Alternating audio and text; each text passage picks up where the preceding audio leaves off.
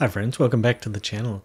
In this video we are going to look at how to apply labels to tables in Word and how to use those to be able to reference them in the text and have the table numbers shift as you move things around in Word. I'll also be showing you how to add an extra table of contents just for tables. Everything we're looking at here also applies to figures, so it'll work for all of your graphs as well. So we've got a couple of tables here. We can see that I've already labeled the first one. In order to label a table, all we need to do is just in the little crosshairs in the top left, right click and choose Insert Caption. We can see here that it's immediately saying Table 2, and we can add whatever we would like as a title here. We've got the option of putting it above or below the item. Normally for tables we will put it above. We can see that it has a label. So the common ones are equation, figure and table, but you can add your own as well. We can also number them. So if we were dealing with a document that had chapter numbers and we wanted the table numbers to reflect the chapter numbers, then we can tick this box here to include chapter numbers, and so it will count through relative to the chapter. So 1.1, 1.2, 1.3, go into the next chapter, 2.1, 2.2, like that. So we don't have chapters here, so we won't be ticking that, but that's how we would do that one. We click OK, and it has added the label there. If we don't like the formatting of it, we can come and we can adjust our caption formatting there and set it how we would like. When we're writing within the body of text, when we want to refer to one of our tables, all we need to do is come over to References and click on Cross-Reference.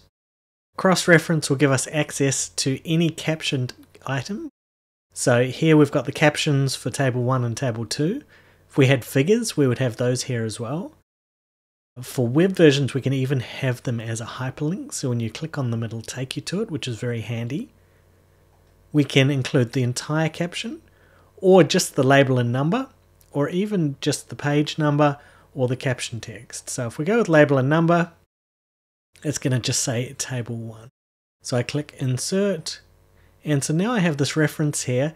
If for some reason I move this table around, Table 1, that numbering will auto adjust. So if I move it around and there's another table earlier on, the earlier one will become 1, this will become 2, this will become 3. All of the items within our text will also update as well. If you want to dive deeper into that, then you can explore what's called fields. Fields are where we have these variables that can change based on their positioning within the document.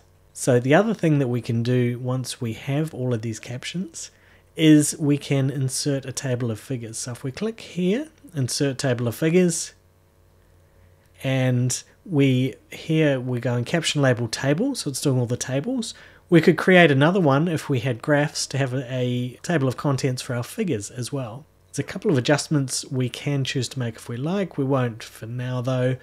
We hit OK, and we can see that it has produced a table of contents for the captions for our two tables. And again, if we continue to work, move things around in our document, then we are able to come up here and right click and choose Update Field. That will update the labels and the page numbers for us.